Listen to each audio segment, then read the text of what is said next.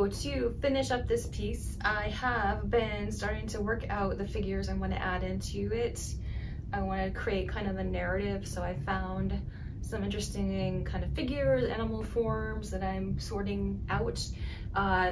First off, what I do is kind of make a little bit of a digital sketch in the computer, borrowing from different sources, and then print them out and kind of see what they might look like kind of in this space. As you can see, those are the figures I was messing around with around the edges, and now I'm starting to paint them in, which is the exciting part to me. And I think this piece is going to come to a finish real soon, so I'll give you a little bit of a view of how I'm painting in these figures and see what happens. So I'm using some more subdued colors for this, so that it meshes well the drawing slash painting that I have already established in here, and just giving the figure more sense of color, value, depth, so that it can exist in the space of the painting in an interesting way. So you can see my work is really detailed, and so I use my pinky finger to help steady my hand while I'm doing something that is really refined. Some artists use something called a maul stick. I don't find that terribly useful. It looks pretty complicated trying to use two hands to just make this mark, and I think that it would kind of get in my way, but totally up to you. Maybe you want to try it. I chose this character with the gun just because, you know, the gun violence has been quite a bit in the news lately. Not to mention this war with Ukraine and Russia. So this character has a bit of that look of being potentially Russian. But then if you think about the American problem of gun violence and gun control, I know he has kind of an old school gun, but it's a very real issue that is not just a part of war, but something that people see on a daily basis in their life. So I give a sense of suggested narrative according to what I know personally and what is in society. So it has both a personal point of view and also more of a larger kind of public scale point of view when I'm suggesting a narrative of something. And sometimes these things are somewhat hidden, some of them are more blatant. I like it to be open enough so that the viewer can take away what they want from the piece. Because I think it's important to remember that making art isn't just about, you know, pushing some paint around or pushing a pencil around or whatever else other material you're using. It's also about the ideas that you're expressing. So these conceptual ideas behind the work are just as important to me as being able to manipulate the paint the way that I want to. So when I put the figures on top, they are a bit separate from the environment.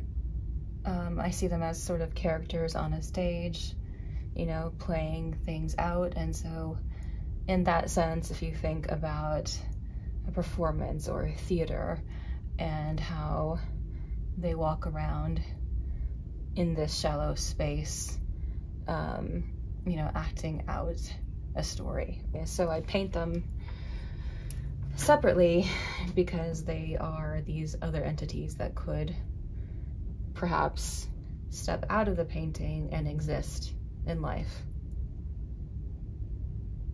And they could potentially step into another painting and exist in a different way in another piece.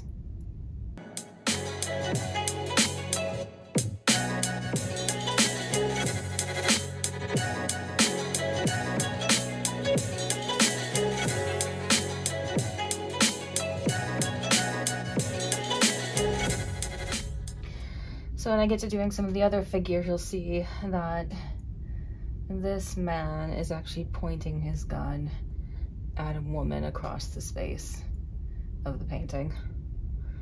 And so I suppose that's more of like a different kind of like personal narrative, where you have the larger narrative of what I described with gun violence and war, and then you have other kind of side narratives that happen in terms of like creating a sense of a personal story or personal nature, like things that suggest maybe complex relationships between a man and a woman, or any other kind of relationship, mother-daughter, female-female, etc. Even how we kind of can become animalistic in some of our behaviors and things like that. And so the figures that I put into the work aren't always just figures. They're sort of half human, half animal sometimes, depending on what kind of feeling I want to get across or what I want to show. And the figures, you know, kind of are unique in terms of their identity and like what I want to show, like regarding their sexuality and their sort of humane nature, things like that. I like inserting them because it allows me a space to play and not have the painting be too, you know, constrictive, and I can, with each piece that I make, create a different narrative according to, you know, my experience, or, you know, what I've observed on a daily basis or in society.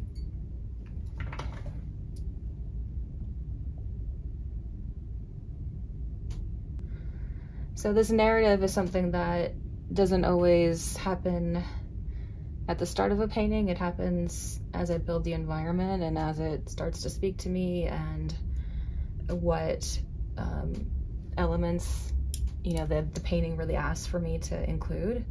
I mean, like, I started with, you know, kind of these weed forms as that sort of larger conceptual idea, and, you know, I wasn't sure what pattern I would put in until I did a little bit more research and felt, you know, what would look right in that space, but also something that would support, you know, what I might want to suggest later with figures. And then the figures themselves are where I start to, I suppose, be a little bit more specific, and the painting itself becomes something more in terms of expressing a particular narrative and idea. So it grows and builds over time. So I'm not, you know, you might see me and think that, you know, my paintings are a little bit controlled, or like I have everything mapped out, but really I don't. I do have a way of, you know, doing my process. But with this new series, you know, it's all been an exploration for me. But it's nice to feel that at this point, I feel a little bit more comfortable with how things are proceeding. And I'm excited about this new body of work.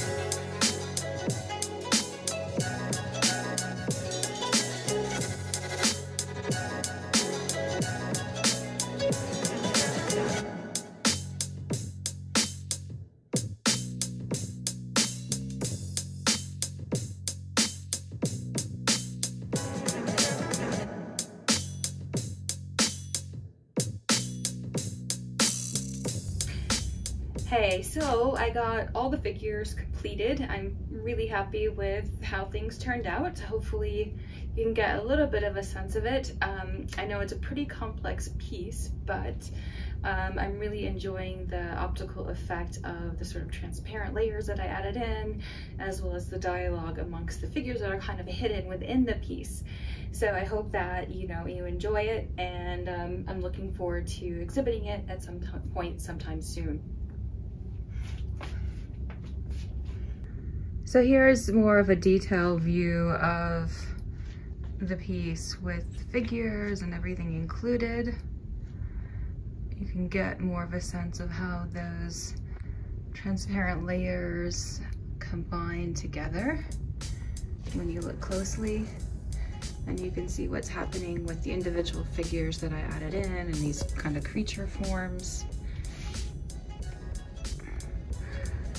So I'm kind of excited about this piece and hope to do maybe some more kind of drawings, mixed media kind of panel pieces in the future, since I'm really enjoying the effect of that graphite that's underneath, if you can see that.